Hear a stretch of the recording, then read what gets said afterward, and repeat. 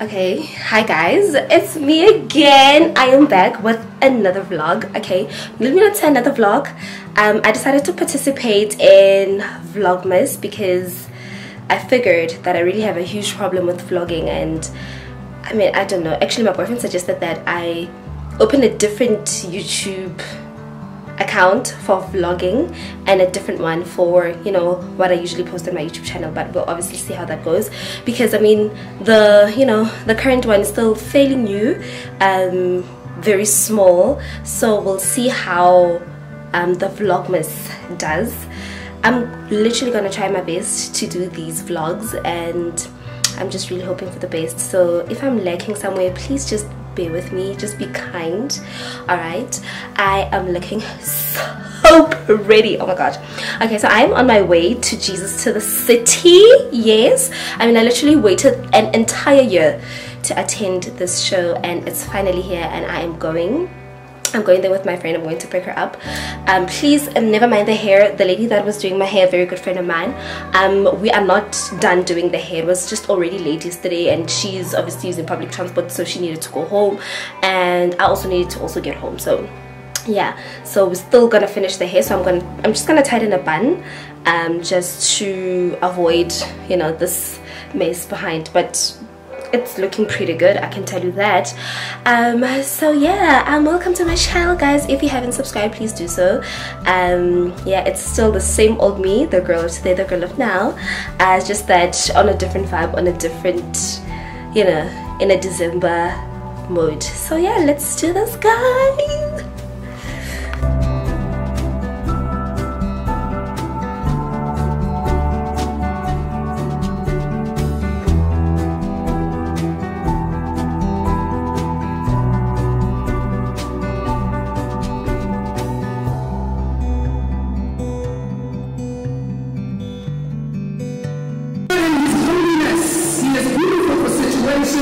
And the joy of the Lord is upon the whole earth. Can we give a round of applause for God? Thank you for beautiful opportunity for us to get together. If you see me anywhere, you know I'm very scripted, same thing everywhere.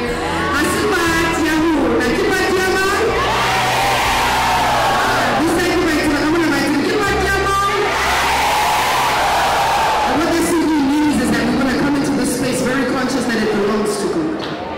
We have incredible, talented ministers that are going to be coming up here to do their thing that God has called them to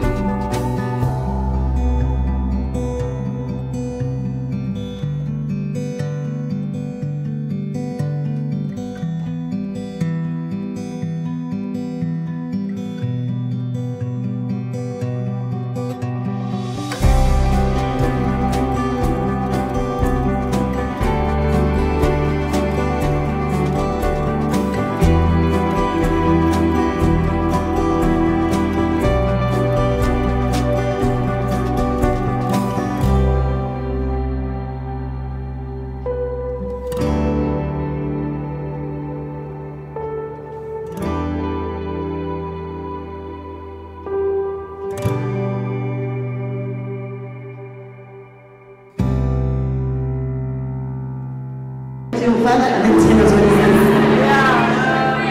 When you look at Genesis 2:25, it says, and they were naked, and they were not ashamed. Jesus. It says that they were naked, and they were not ashamed. What does it say? They were naked, but they were not ashamed. Jump to the next.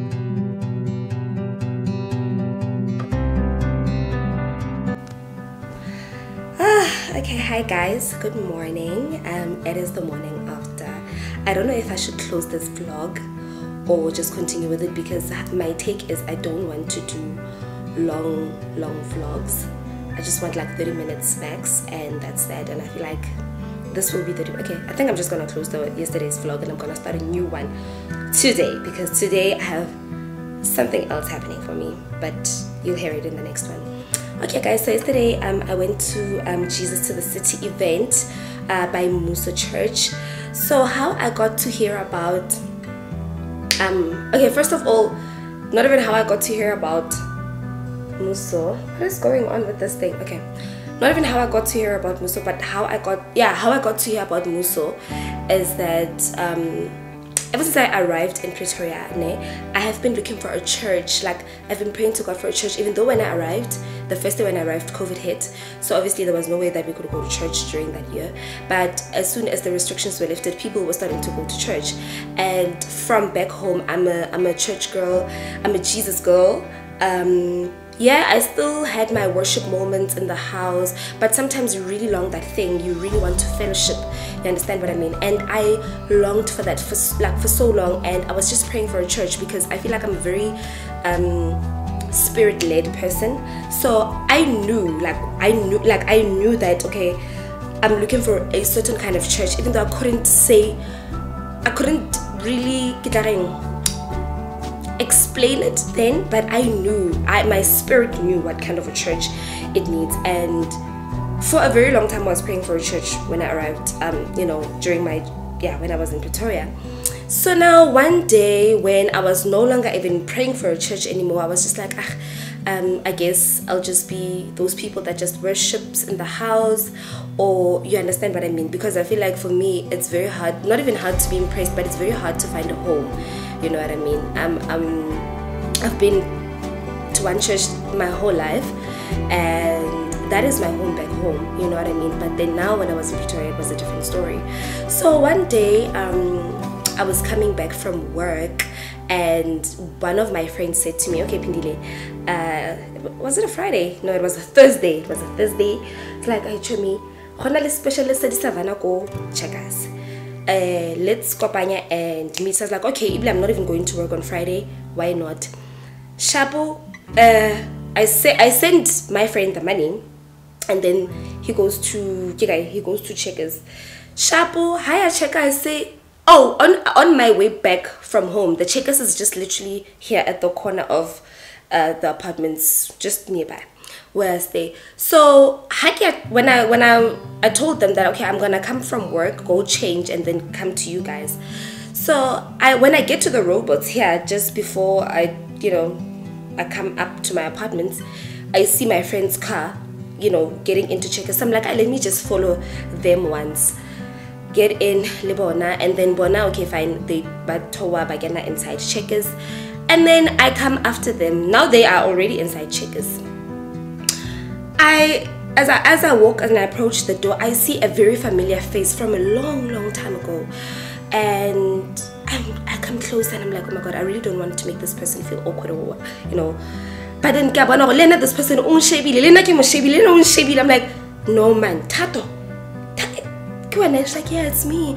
I'm like, oh my god, I can't believe it's you. I can't believe we're meeting for wait, it's this now. And I'm like, oh my god, I can't believe it's you. I can't believe that it's you, and I sort of like remind her how I know her. Maybe she definitely did not know me.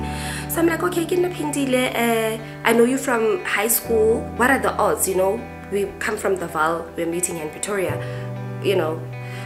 we were not even friends in high school. I mean, she was years older than me. So I'm like, yeah, you used to lead the SCA. The SCA is a Suncrest Christian Army, where we used to go, we used to attend it in the morning for prayer and a bit of worship just before school starts. So I used to attend that like every single day of my schooling years. So she was the leader in the SCA. So I'm like, yeah, I was doing grade 8 when we were doing grade 11, and you know, we were all in the SCA together. And I'm like, ah, and she's like, oh my god, yeah, I think I remember you. She was like, okay, so now I actually have a church. Yeah, I have a church here in Pretoria. It's in Hatfield. Just check it out. It's called Musa Church. Check it on the platforms, see what you think, and I really hope it's something that, you know, is going to vibe or whatever, get along with your spirit and so forth. I'm like, okay, sharp. Fine. It was a Thursday, hanged with my friends. Friday, I go home to my parents' house in the Val. When I'm in the Val, I'm like, no, let me check out this church on the socials. I checked the church out on the socials, guys. The Holy Spirit just came upon me, like literally as I was scrolling through the socials, and I was like, oh my god, this is my home. And from there on, it was just history with me. I started attending Muso, and Jesus to the City is hosted by Muso.